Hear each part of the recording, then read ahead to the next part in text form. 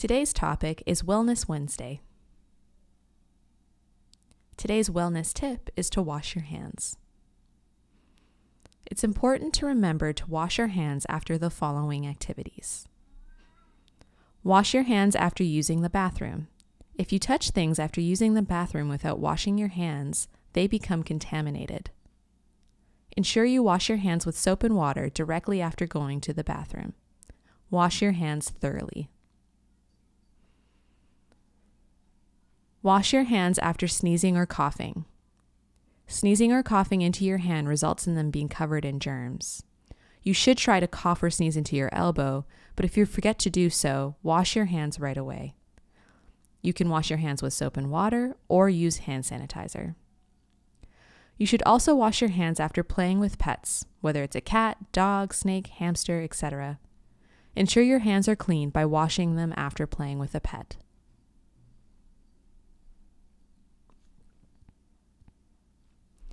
You should also wash your hands after playing sports or exercising.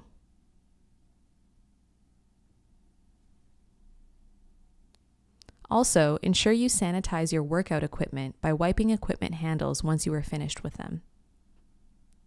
This makes sure the equipment is clean for the next person who uses it, whether it's public equipment or shared in your family. For example, after using a skipping rope, wipe down the handles.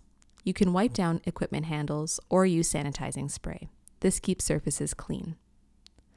After playing outside or perhaps walking a dog, you should wash your hands once returning home.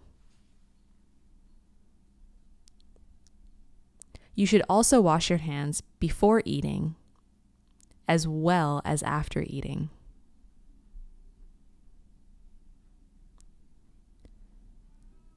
You can also wash your hands upon entering a building, whether it's school, like here at Manitoba School for the Deaf, grocery store, or hospital. Always use the provided hand sanitizer or use your own personal supply. It's important to keep our hands clean. It might be annoying or repetitive, but it must be done to protect ourselves. I hope you learned something new. Have a great day.